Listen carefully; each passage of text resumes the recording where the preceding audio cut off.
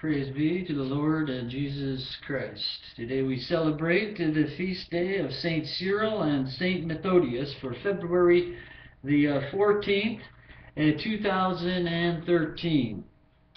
Brothers Constantine, he later adopted the name Cyril, and Methodius were born in Thessalonica, Greece in the 9th century as missionaries, first to what is now Ukraine and then Moravia, situated between Byzantium and the Germanic peoples. They worked to make the liturgy and scriptures available in the vernacular.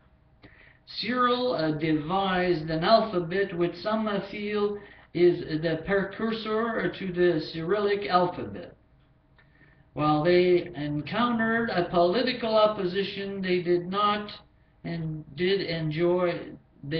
enjoy the support of Pope Adrian II. Cyril died in Rome while Methodius was consecrated a bishop and returned to Moravia. In 1980, Pope John Paul II declared Cyril and Methodius patrons of Europe. Praise be to the Lord Jesus Christ. Amen.